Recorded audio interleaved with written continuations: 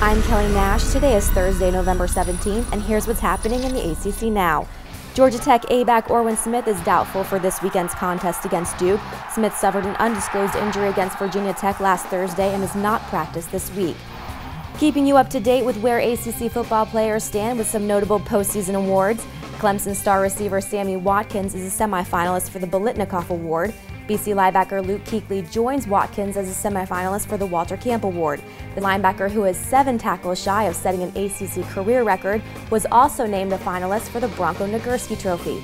And Virginia Tech running back David Wilson was named the semifinalist for the Doak Walker Award. Speaking of Virginia Tech, the Hokies host UNC tonight, 8 Eastern ESPN. You can check out highlights of the game on the ACCDN.com. And keep an eye on North Carolina and Maryland in the NCAA Field Hockey Championship semifinals.